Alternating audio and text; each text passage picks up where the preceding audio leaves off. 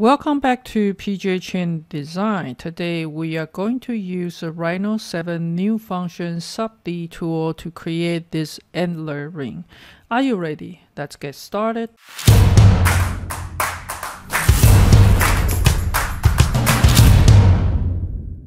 Okay, that's starting with the circle right at the front view for 16mm. And I'm going to draw my antler, and they're roughly going to look something like this. It really depends on your design, but I try to make it look nature, so you may want to have some reference with you. That way you don't feel like it is like really weird or like a meme. So I want to have one there, and roughly about here it's going to growing up something like this. And then it's gonna growing something like this, I think. And maybe you wanna have one over here going something like this and another one coming out like this. Alright, I hope that look okay. And then if you don't like it, you can keep adjusting it. Alright, so now we have this drawing here. I need to make sure it's not over this ring shank, otherwise all this tip will just folding in between the finger. So I want to scale it down something like this and maybe moving in a little bit, and I want to have the V looking things right there, so this might want to moving something like this. All right, at this point, whether they are touching or not touching, it's okay because we're gonna change it later on, but I would like to have this one coming over something like that. All right, so the key for this arrangement is you try not to do something like really pointed, something like this. All right, this area right there, if you have it really pointed, it will have a hard time in the SubD to edit it. The best way is try to move in them as 90 degrees as possible, so that way will come out prettier. All right, this might a little bit too pointed, so I may want to moving out like this, and this one too, gonna move it up like this. Okay, so we get the basic shape. Now we need to turn in those curves right here and follow this curve. And we can do curve from two view one by one, but it's gonna take forever. So I would like to get them into this surface and maybe move it back a little bit. So on my top view, I'm going to pick up all my curve and I'm going to project it to this surface there. And you can see it projected to both top and the bottom. We don't need the one on the bottom, so let's go ahead to delete it. And we don't need this surface anymore. All right, that's hiding the original curve, and we're just dealing with this one. Now, with this curve, this is not a SubD curve. In order to make the SubD surface, you need to have a SubD curve. I basically want to select everybody. And right here, there's an icon called Make a Curve SubD Friendly, and we want to click on it. All right. Feel like nothing is changing, but actually they are, because the SubD curve does have that little dot there in between first and second control point. All right, so now I know this is a SubD. I'm gonna come over here, and now the key is all the point right there has to exactly touching the line that is going to pipe together. So at this point, I'm going to using the move command to snapping back to the near need to be on. We want to snapping to the near. And I would suggest you do from the bottom up, otherwise you will need to keep changing it. So this guy right here, I'm going to moving from this point to the near point.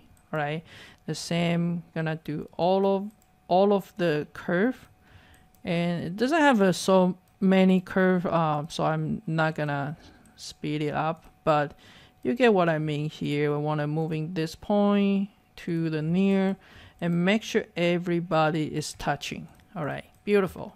Okay, so now once we're touching, we're gonna select everybody, and we're just coming over here for the multiple pipes on the SubD.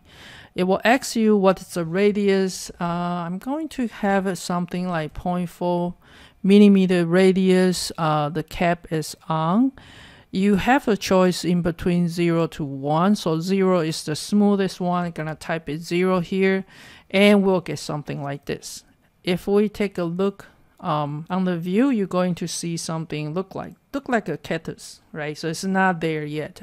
We can do some modify there. So to work with the SubD, if you just pick up the object and you pick up the whole things, I'm going to pick up all the curve first. And beside this circle, everybody, I'm just going to hide it, right? So we won't accidentally to pick on it. All right, so this antler looks really cute. It's not what we're looking for. We need to make them look a little bit more attractive, more like a nature, so which means the tip need to be more pointed, the body need to be fat or something need to be irregular. Cannot be so regular like this. All right, so in the SubD tool, you have this filter here for pick up the edges, pick up the face, and pick up the point, right? So you can play in between those. So for example, I'm going to pick up the faces on all faces there, and I simply just want to 3D scale it down. The same thing I'm going to pick up over here, and I want to 3D scale down. So then I will have the end is pointier. So we're gonna do that for all of them first, and then if you feel like this is a little bit too short, you can actually move it up. So we're gonna look at all three views, and we're gonna move it up like this, and then we're gonna tweak it by bringing it down. Okay, and then the same thing we're gonna do for all the tip first. Gonna pick up all of these faces, and then let's scale it down, and maybe only this few faces there, and scale it down, something like that. So we wanna make sure all the end is pointed. And also this is jewelry, so you do not want to point it in the way to hurt anybody. All right, and then where on the bottom should be thicker. So maybe I want to pick up, you know, the edges coming over here, scale it up or something like that. And maybe you want to turn around this guy or move it out like this, and to do whatever, follow your design. And maybe I can pick up this curve, beef up a little bit so it have more of this curve over there. The same thing, I'm going to keep playing until you find, you know, the position that you like. Pick up the edges there, bring down, something like this, so they don't look so uniform. If you happen to have something like this, seems like jamming in there, as you can see on my perspective, like this line is jamming there, I actually want to pick up this line by double click to the neighbor, and I can delete it. So then I will smooth out the surface like that. So you keep tweaking, like make this bigger or smaller or whichever that you think that fit into your design. Okay, so maybe this one need to go down, something like this. I mean, you can spend a very good time here to keep tweaking until you find something you like. So I'm going to stop here for the demonstration, and maybe one more, like this one need to be thinner. All right, so then also want to make sure that it is still follow, you know, the circle. If not, you kind of need to move it back. All right, so now we have something like this. Now the next thing is we need to make a ring. I simply want to draw a profile on my right view. So let's go to the ghost view. We want to use the conic corner and want to design something look like this. Rounded, okay. And then basically I wanted to move it, this guy, to the quadrant there. So that will be right in the middle. If you try to pick up the whole thing, you only pick up the partial of it. It's because it is in the SubD mode. Right here you have select filter for none. So then that way you can select the whole things. Next thing, so what we are going to do is create half of a ring shank, and then somewhere in between here it's going to blend it into the ring shank. Under the SubD command, that you have all this option, or you can call it out the SubD toolbox, and right here you have the sweep one. So what I like to do is I like to use a SubD sweep one rail and to sweep this one to this one. I do have an option here. It's going to ask me adjustment for the shape, and I'm going to keep it 6 faces, the same like the place I'm going to bridge together. Adjustment for the rail, I'm going to bump it up for 16, so I know that is a good point to blend it together. So let's click OK. All right, so now we have this. We only need half of them, so I'm going to use the faces and pick up all the other half of the faces, and let's just go ahead to delete them. I also don't need this one here. Double click on the faces in the loop, and then we're gonna delete it. I might need to bring up my design going up like this, and actually it seems like a little bit too thin, so let's go ahead to scale it and beef up if you want to. Kind of rotate it a little bit right there, something like this. And this opening is way too close to this one. When you try to bridge it, may not look good, so we are going to use selection filter. Let's select the edge of this guy. So I want to move it this one just back a little bit so it's easier for you to see as well. All right, so now what I'd like to do is delete this one open and this one open. So then I have that opening there, and notice that you have 1, 2, 3, 4, 5, 6 edges there, and I have 6 edges here as well. So we need to have an equal number, and we are going to use the command in the SubD called bridge, and then you want to bridge the first set is right here, enter. The second set is right there, enter, and then you will connect it together. You can decide it how many sections that you want. Maybe you want them to be curved a little bit, so I may want to have additional section there. I think 2 is enough, and then I hit OK. Then you will have this nice and beautiful blend. Notice that it's jamming in a little bit, so maybe I need to move these edges. Let's double click